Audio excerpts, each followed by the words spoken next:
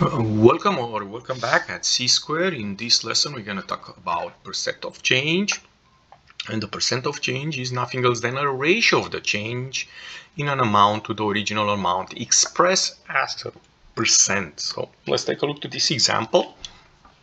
The original is 15 and the new one is 21.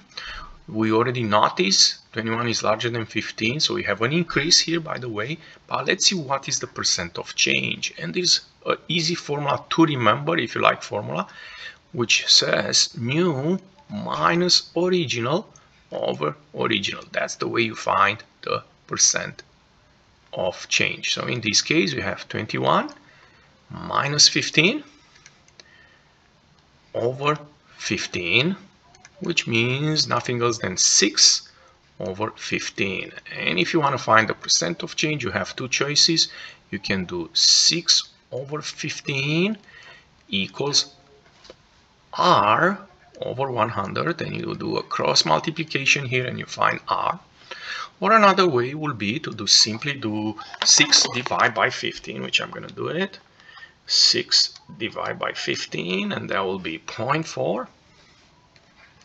And move the decimal dot twice, this decimal dot twice to the right, and that will be 40%. If you choose this way, you are going to end up with an R of 40 doing cross multiplication. And by the way, this one, like I said, is an increase. It goes from 15 to 21. On the second example, you notice the original is 43, the new one is 28, so that will be a decrease.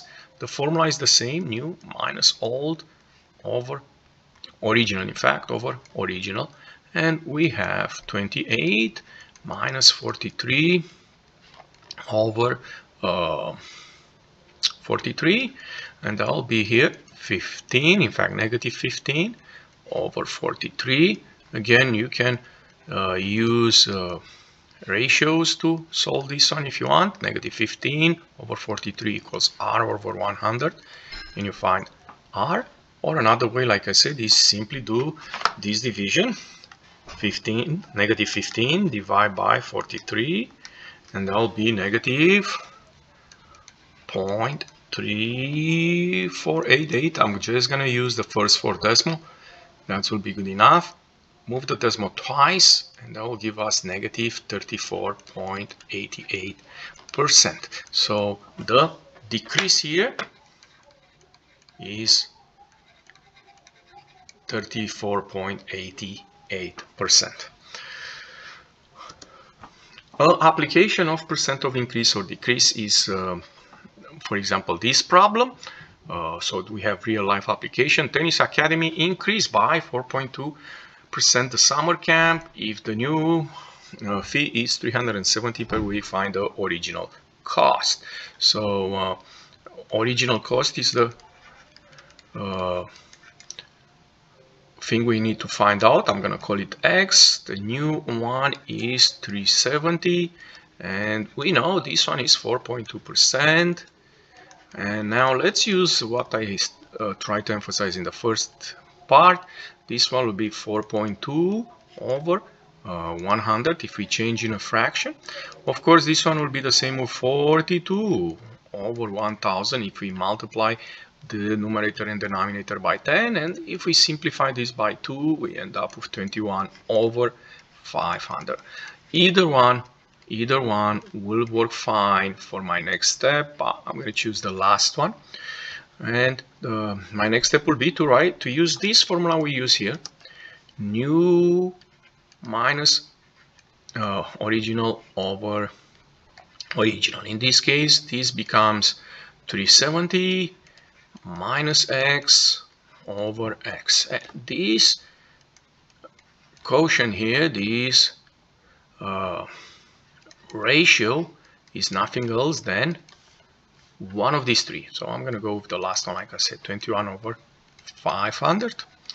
And how I find X here? Cross multiply. So we have 370 minus X times 500 equals 21 times x. Distributive property here, and I'm gonna use a calculator here. 500 times 370, that will be 185,000 minus 500x equals 21x. So we want to solve for x, so I will add 500x here to get rid of this minus 500. Don't forget to do the same thing on the other side. And we have 185,000 equals 521x. And the last step will be to divide by 521 to get rid of this 521. Don't forget to do the same thing on the other side. And we end up with an x equal 355, and I'm gonna round to the nearest cents, when will be 0.9. That is the original cost per week. The fee $355.09. The price increased by 4.2%, and the new cost is 370. That's the meaning of the math we did here. Another real-life applications for percent of change is sale tax and discount. So the first problem I'm going to show you is the sale tax. We have a pair of shoes which is $25.99. The sale tax is 7%. So here I'm going to change this one in 0.07. Again, move the decimal dot twice to the left, and that is a way to get this decimal. Of course, you can use 7/100 if you want. We're gonna have this 0.07 times the price of the shoes, $25.99. Let's do that on the calculator.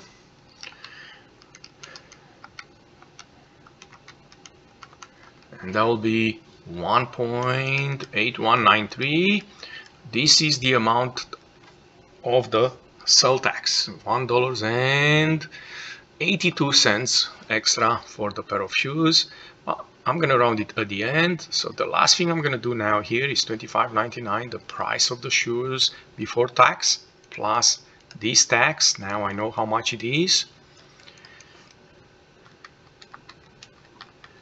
and that will be 27. I'm gonna round it to the nearest cent, 27.81. This is the price after tax for a pair of shoes. That is $25.99, and the tax is 7%. And the last problem in this lesson is going to be about discount. And you notice we have a big bicycle which costs $134.89. Now we have a discount of 40%. That will be 0.4. Again, you move the decimal dot twice to the left, or you use the 40/100 if you want. Now we're going to multiply this 0.4 times 134.89. Let's see how much that is.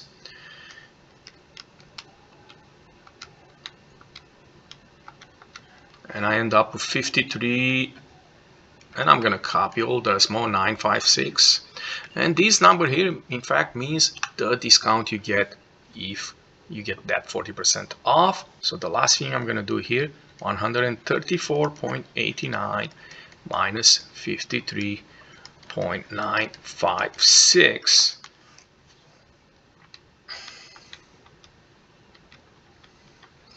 And I end up with 80 point, and I'm going to round to the nearest cent, 80.93. So that will be the price if you get that discount of 40% off. And that's it. If you enjoyed this video clip, don't forget to click the like button and come back on C-Square for more help. Thank you.